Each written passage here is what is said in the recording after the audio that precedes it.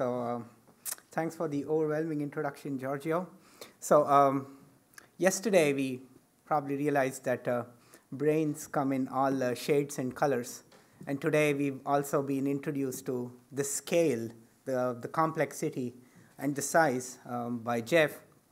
So today is the day of color blue. So I'll briefly provide a flavor of one of the manifold ways of reconstructing and modeling a piece of brain tissue. So this is what we've been doing in the Blue Brain project to reconstruct and simulate a piece of the neocortex. So yeah, I'd like to start by quoting Christoph Koch and Clay Reed. So basically, Christoph and Clay said that at any large neuroscience gathering, one's really stuck by the pace of discovery. So there are thousands of neuroscientists running away in all directions. It's like a scientific big bang. So, I mean, independence in neuroscience is really necessary, but this has prevented neuroscience from entering a more mature phase, which could involve developing common standards and collaborative projects. We heard a bit about common standards yesterday. And of course, neurophysiologists are more likely to use each other's toothbrushes than share data and models, of course. Okay, so I mean, this is how I see the field to be fragmented. I mean, we're all these different neuroscientists. We like doing our own little things, our own niche areas. But then, of course, I mean, to understand the brain, it's imperative that we bring about all these approaches together. I mean, all approaches are equally necessary. It's really joining hands, multiple disciplines that will help us understand the brain. So one such integrative approach is what we've been developing in the Blue Brain project. So in a nutshell, what this approach entails is we obtain sparse experimental data across different levels of biological organization, neurons, synapses, connectivity, microcircuit physiology, identify certain inductive principles, rules of organization across these different levels of biological data, and then use these rules and principles to constrain algorithms to then build in silico models of these different biological layers, and then integrate these component models into a complex or a dense reconstruction, which we call, I mean, this whole process, I mean, it's akin to basically an inverse problem. And of course, it's also important to ensure that these models at different levels are actually validated to make sure they're consistent with what's seen in biology. So, I mean, this is more of like a detailed view of the so-called iterative predictive reconstruction and experimentation, this technique that we've been developing in Lausanne. So we gather experimental data, use these to build unifying brain models, build several models, simulate these models, analyze and visualize the outcome of these models, validate these models, as I mentioned before. So this is basically, you know, like an endless loop. So you can go on doing this, refine your model forever. So it's never ending to speak of. So the reconstruction workflow that we've developed in the Blue Brain project entails these different steps. The very first step was to actually map out the diversity of morphological types in the neocortical microcircuit. So if I were to give a metaphor, so imagine you were tasked with squishing the complexity of the Amazonia onto a pinhead. So it's something like that. So, I mean, in the Amazonia, you have flora of all shapes and sizes, like apple trees, orange trees, mango trees, whatever, right? So similarly, in the neocortical microcircuit, you have about 55 different morphological types. So there are Martinotti cells, there are basket cells, there are chandelier cells, there are pyramidal cells, of course, from layers 2, 3 to 6. So experimentally, we mapped out that across 6 layers, in the neocortical microcircuit, there are about 13 different excitatory morphological types and 42 different inhibitory morphological types. So these are the different trees of different shapes and sizes in the Amazonia. And then having mapped out the diversity of morphological types, the next step was to actually clone these morphologies in sufficient numbers. I mean, of course, Even if we were to do experiments in a lifetime, there's no way we would be able to obtain unique morphological reconstructions for all the thousands of neurons in a tiny part of the brain. So then we had to clone these morphologies in sufficient numbers. So we had a representative set of the 55 different morphological types. So now, having mapped the different morphological types, the next step was to actually map out the dimensions of the circuit to populate these morphologies. So this process entailed 2 steps. So the first step was to map out the thickness of a prototypical neocortical microcircuit, which is roughly 2 millimeters in height across the 6 different layers, and then to map out the individual layer thicknesses from 1 to 6, as well as to measure the neuronal densities across these different layers.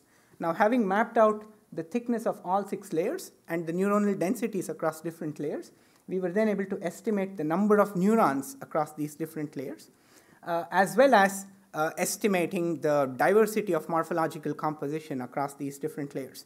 We know, for example, that layer 1 only has inhibitory neurons. There are 6 different types. So what are their proportions? So neuron type A in layer 1 is about 30%, type B is about 40%, so on and so forth for all the other layers.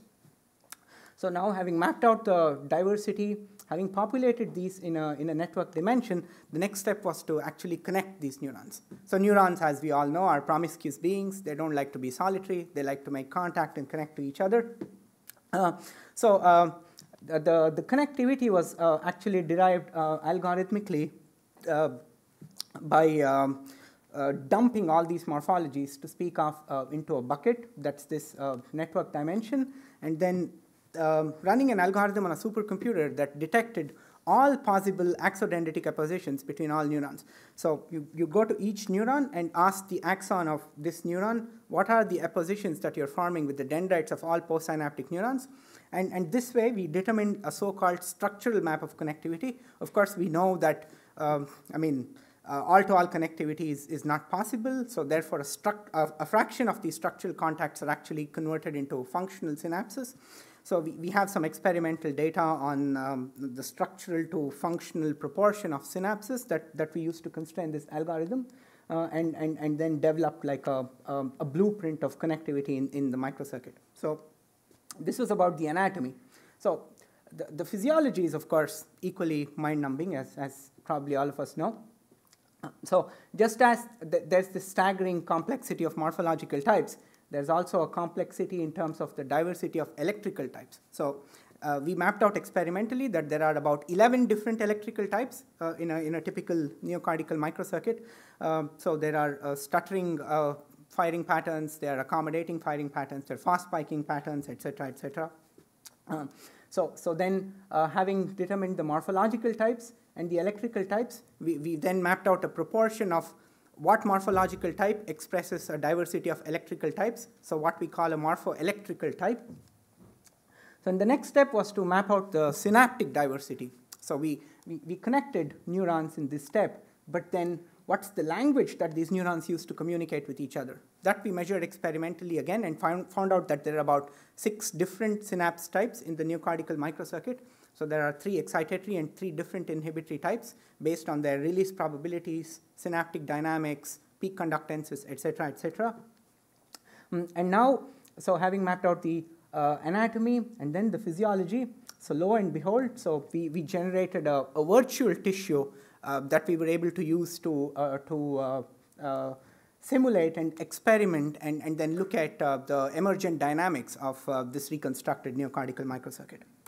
And just to give you an idea for the kind of work that went into to generate this small little piece of tissue in silico. So this really the output of about 15 years of experiments. Thousands of neurons were recorded and labeled, many thousands classified, several thousand recordings of electrical and synaptic types that all went in. So this is really the digital reconstruction in its gory detail. So as I said, it's about 2 millimeters thick, about 0.3 millimeter cube in volume. It has 55 different morphological types, 11 different electrical types, 207 morphoelectrical types, the synaptic anatomy and the synaptic physiology.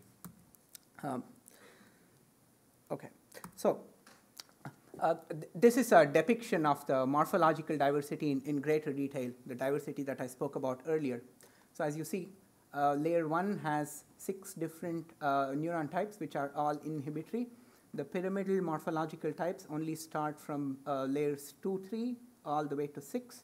And the complexity of these pyramidal morphologies increases as you go from layers 2, 3 to all the way to 6.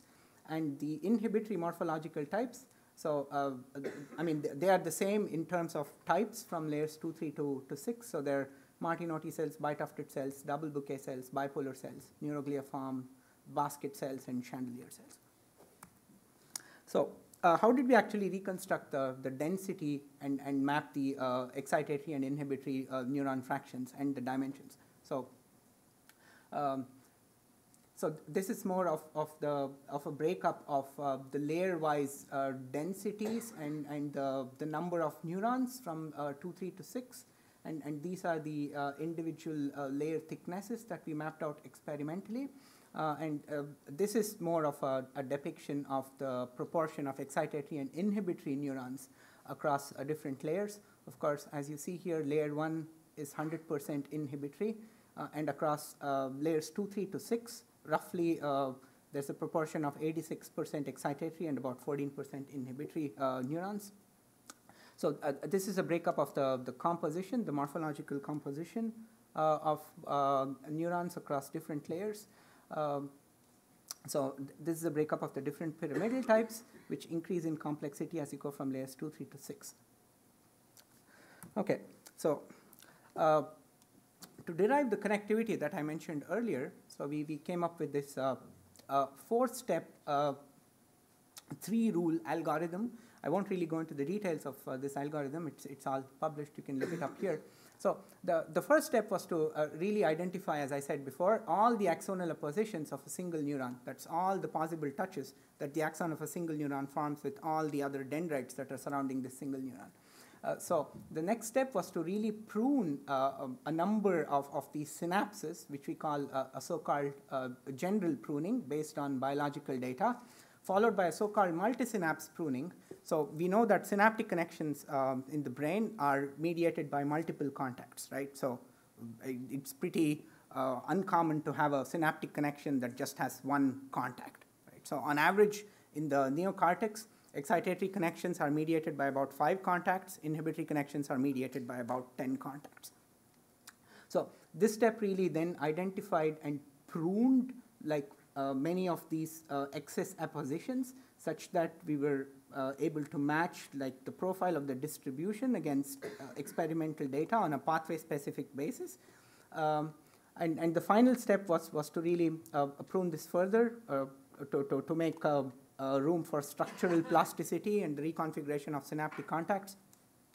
So this way, using this 4-step 3-rule algorithm, we were able to predict that there are about 37 million intrinsic synapses just formed by the overlap of intrinsic axons and dendrites in the neocortical microcircuit. 27 million of these are excitatory, 9 million of these are inhibitory. So yeah, I mean, this is quite interesting. So this is more in detail as to how we predicted intrinsic synapses. So as I mentioned before, there are 55 different morphological types. So 55 square is about 3,025 possible connections. So we know by virtue of axodendritic geometry that not all of these connections are actually viable. So it's only a fraction of these that are viable. So out of 3,025 possible connections, just about 2,000 are actually viable. And for these 2,000 connections, we have experimental data for less than 1%. So all the experimental studies out there have probably characterized about 20 or 25 of these 2,000 connections. So we really had to come up with rules to extrapolate the sparse experimental data to fill up this whole matrix of the 55 to 55 possible connection types. So I guess I just have about 5 minutes. And I still have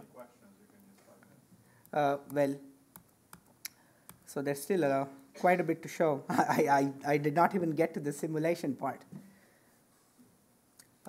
Okay, so yeah, there's some that I really wanted to show. Right. Okay, so I mean, in a nutshell, so what we're trying to do is to really build a pipeline for integrative neuroscience as part of the so-called simulation platform of the Human Brain Project. We're integrating the workflow that we've developed in the Blue Brain Project to be made available to the entire world, the tools, the workflow, the algorithms, everything through the brain simulation platform of the Human Brain Project. And of course, we're also making all the tools available. For example, we recently brought out this tool called BluePy-Opt. That's basically a Python optimizer available on GitHub to enable like data-driven modeling of single neuron physiology. It is also recently published. And of course, more importantly, so I mean, this really the wall for any Pink Floyd fans out there. So I believe are taking like a so-called middle-out approach. So this is where data-driven, detailed biological reconstructions stand as of today. Of course, I mean, we're always faced with a barrage of criticisms. There's one camp that says we don't have enough detail, that, oh, it's too premature to talk about an in silico reconstruction. The connectome still is going to take a decade, so what are you guys doing? Are you out of your mind? And then there's the other camp that says, oh, you guys are crazy, you have too much detail. So you have no hypothesis, so this is not science. You're just adding details willy-nilly, so you don't know what you're doing. And of course, I mean, many people also tell us that I've learned nothing from what you do, so it's probably meaningless.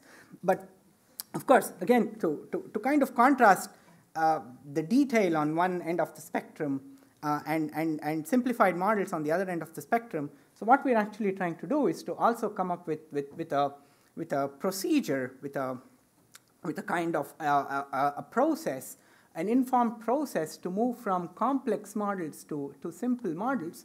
So we've actually come up with a whole process to then systematically collapse the complexity of what we're trying to do into a simple point neuron network. So this is more of the details of this process. And basically, so this is a proof of concept of validation to actually show that the kind of emergent dynamics that we see in the complex network following the systematic simplification is also seen in the simple network.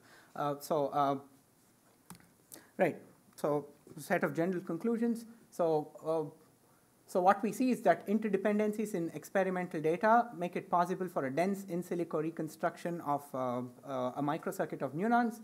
So simulations reproduce in vitro and in vivo experiments, which I couldn't talk about a lot, without any parameter tuning.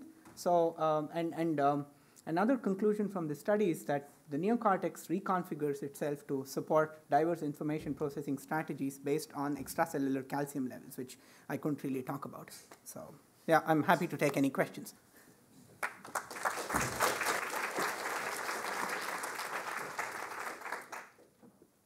for one question. Klaus, maybe you want in the meantime to... Yes.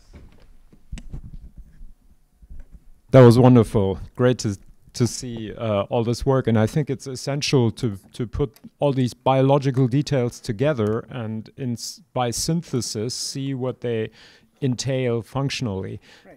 I'm coming more from a sort of computational perspective where the phenomenology that I would like to understand is brain computation and behavior essentially, right? And so I think one thing that we have to achieve is sort of combining the top-down approach that goes from the overall function of the system and optimizing the function as people do in AI to the more bottom-up and biologically driven neural network modeling. And one thing that I think I would like to hear your take on is what is the phenomenology that you're trying to explain? Is it, so for me the phenomenology is the computation and the behavior, and I'm interested in biological details to the extent that they help me understand the computation. So it's an empirical question for me whether spikes matter even. I think they do, that's my intuition, but I don't know that yet. And all the neuron types, might all matter. It might be that there's no level at which we can say we can abstract from this. But how do you think about this, and what is the phenomenology that you're trying to explain with your modeling? So first of all, I agree with you that spikes matter. I think so too. Well, the phenomenology is, well, this is more of a, like a philosophical question. So all we're trying to do is to really play a biological imitation game. So we're studying a biological system across different levels of organization, looking at how it's all structured, and then copying this level of organization in a computer.